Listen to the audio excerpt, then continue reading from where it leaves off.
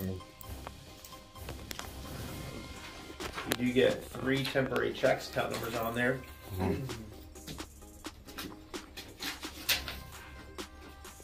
This is what we call a switch kit.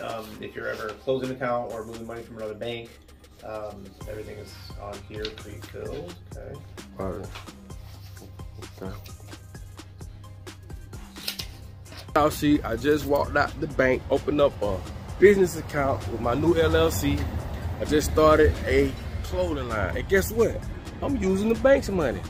I'm using other people's money. The same thing rich people do, okay? OPM is a real acronym for other people's money. Why would you use your own money? See, we just ain't knew this.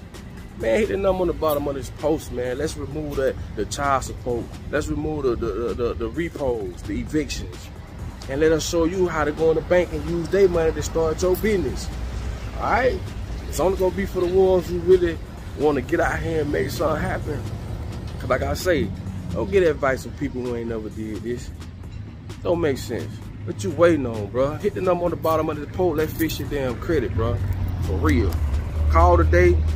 Start today. Let's use KeyBank for example. KeyBank, they'll approve you up to $50,000 on a business line of credit with no docs, no bank statements, no tax returns, no W-2. You can get up to $50,000. Plus, they'll give you a personal credit card and a business credit card, right? One of my mentees, she just got a $50,000 business line of credit, a $35,000 business credit card, and a $15,000 personal credit card. Crazy. So she just got $100,000 from that one bank, right? If you go and run that play across multiple banks, think about how much money you can get.